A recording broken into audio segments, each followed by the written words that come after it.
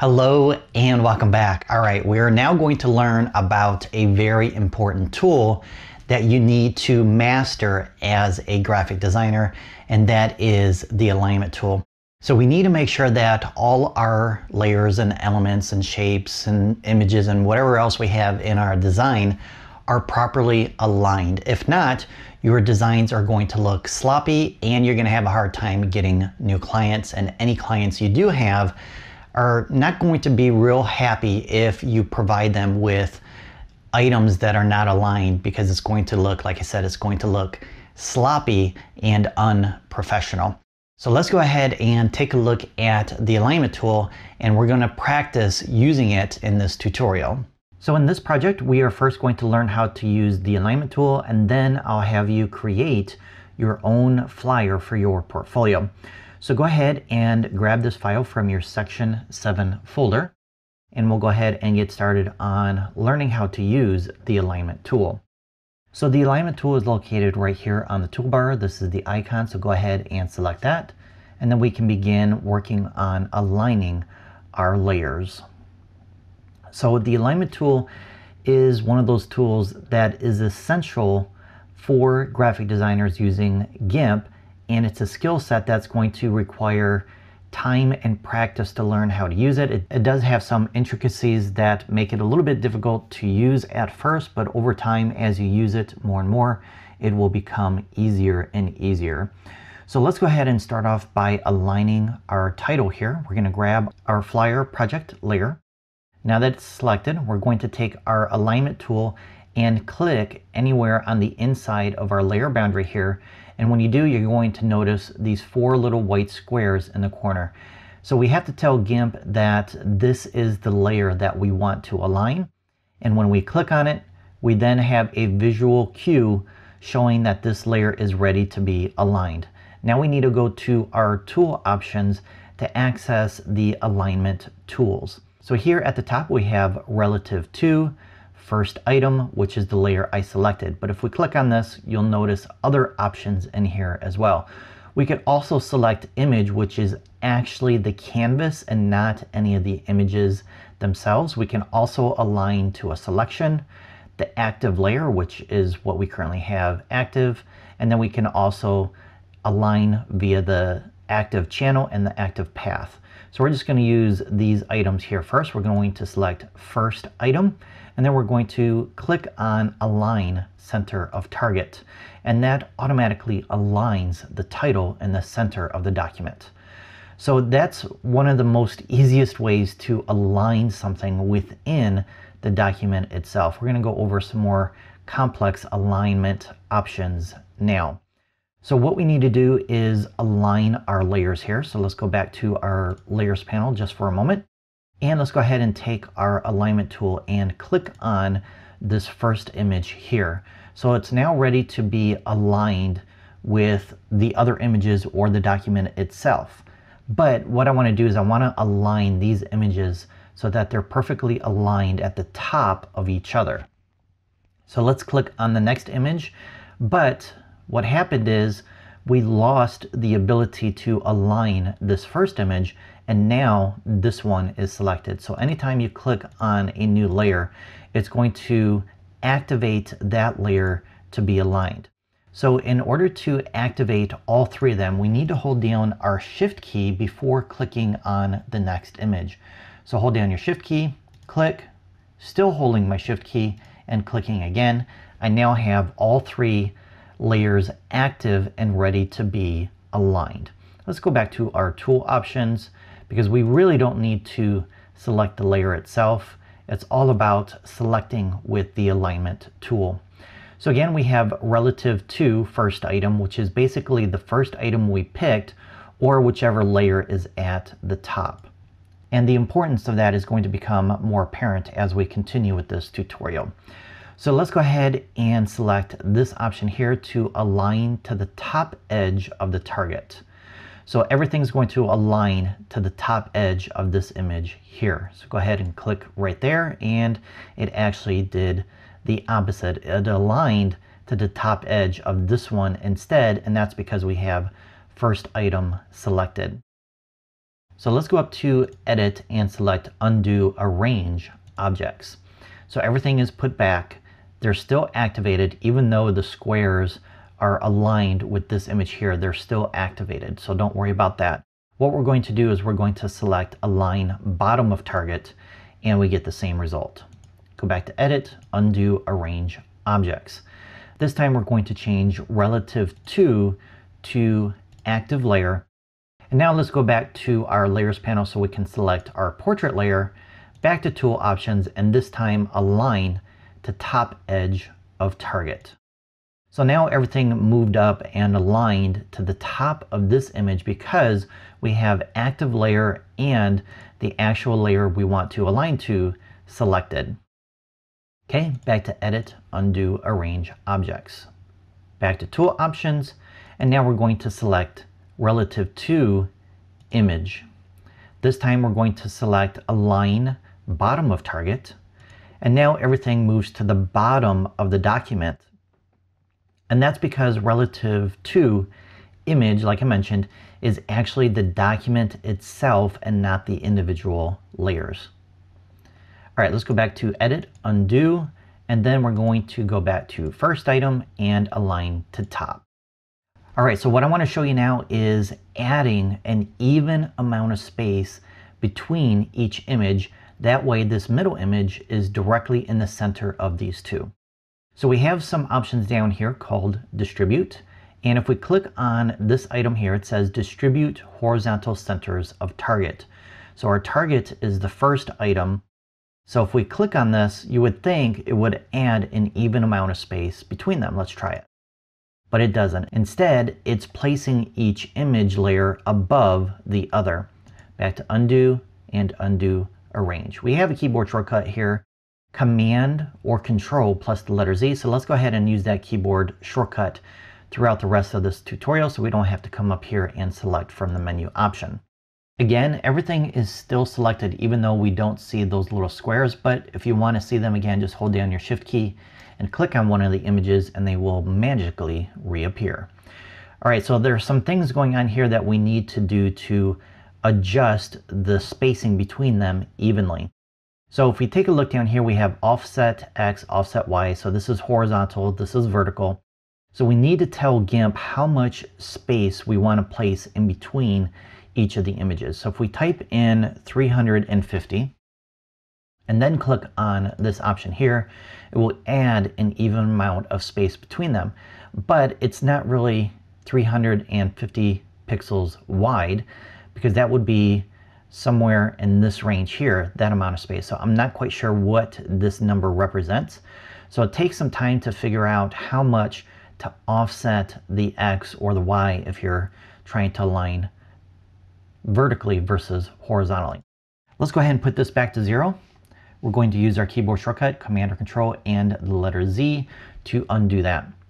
All right, let me go ahead and show you another way of adding an even amount of space between the images without using the offset X or Y.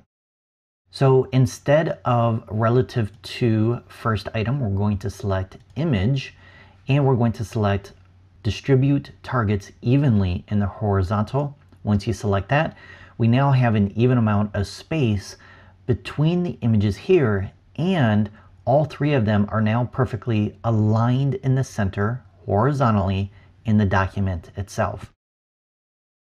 But let's say that the amount of space between the images is too much and you want to move them so that they're closer together.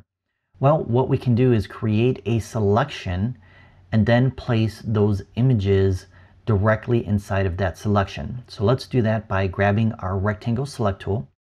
So right over here, we're going to start off by clicking and dragging out a selection right about there. Let's grab our alignment tool again. We're going to hold down our Shift key and click on the other two images. And then in relative to, we're going to choose selection. And now we're going to distribute targets evenly in the horizontal again. And now we have less space between them and they're perfectly aligned along the horizontal path in that selection. We can also align directly in the center top to bottom by selecting this option here. So now all three images are perfectly aligned in the center, but they are not aligned directly in the center of the document. So how are we going to fix that? Well, let's first go up to select and select none to deselect. All right, let's go back to our layers panel. And what we're going to do is we're going to group all three layers into a grouped layer. Select your top image here and then right click and select New Layer Group. We're going to click and drag this layer up to this layer here, which is the layer group. Once you see that outline around it, release, and then that layer is placed inside of it. So if we click on this little icon right here, it will collapse that layer group, and we can see that that layer is inside there by turning off the layer group entirely. So let's do the same with the other two layers as well. We're going to click and drag up, and for the second image here, we're going to wait until we see that little white line right there. Once we release, it is then inside of the group, and we can turn both layers off right here. All right, let's add our third layer as well. And now that all three are inside, we are going to select our layer group, go back to Tool Options. Let's go up to Select, select All, and then click on this icon right here. Make sure you have Selection selected, and then it doesn't work. Well, let's find out why. Let's go ahead and undo that with Command or Control and the letter Z. The reason why is because we had those three individual layers selected with the alignment tool. And what we need instead is we need to have the group layer selected with the alignment tool. So let's go ahead and click, and then we have the alignment tool selecting the entire group this time versus the individual images. Okay, so now we can come up here and click on Align Center of Target, and now everything is perfectly aligned in the center horizontally. If we want it aligned vertically as well, click on this icon, and now it's perfectly centered in our document. All right, let's deselect, select, and none. All right, so let's go ahead and finish up our project here by adding some paragraphs below each image. So we're going to grab our text tool, and this time instead of clicking, we're going to click and drag out a box like this. So this is our text box, and any content that we put inside of here will be contained to this box. Now, one of the things you're going to need as a graphic designer is content. Your clients aren't going to always have content for a particular project until maybe after they approve the design or until they get the content from their copywriter. So in that case, you want to use what is known as dummy text to put in place of that content so you can show your client the design that you came up with, and then once they approve the design and provide you with the real content, then you can replace that content accordingly. So in order to get dummy text, we need a text generator to create this dummy text, or it's also known as filler text. So let's take a look at a generator here. It's called Lorem Ipsum, which is another name for dummy text or filler text.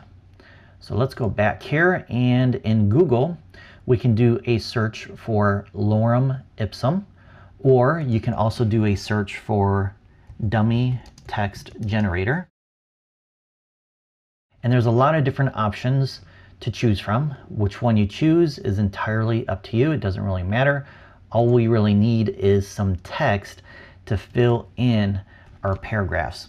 So I'm just going to go ahead and select all this content here, right click and select copy. All right, let's go back to GIMP, and then we can come in here to our text box, right click and select paste. Okay, I can't see the content right now because the color of the font is the same as my background. So I'm going to go ahead and double click to select everything. I'm going to change the color to black and the size to 14. I'm also going to change the font to a font called Railway. And then when I select another tool, that content will be contained within that text box size and shape that I created. If I go back to my text tool and click inside and double click to select everything, we can see there's more content below it. which is fine because the dummy text is just for a visual representation for our particular design. Now, the one thing we do need to do though is we need to adjust the size of this particular paragraph so that it's aligned with the left and right side of our image here. And that's going to create a much cleaner design versus something that is not perfectly aligned. So I'm going to go ahead and grab my zoom tool here. I'm going to click and drag around the content in the first image to zoom in. I'm going to go back to my text tool, click inside, and if you navigate around the edges on the outside of this text box, you're going to see these little rectangles highlighted.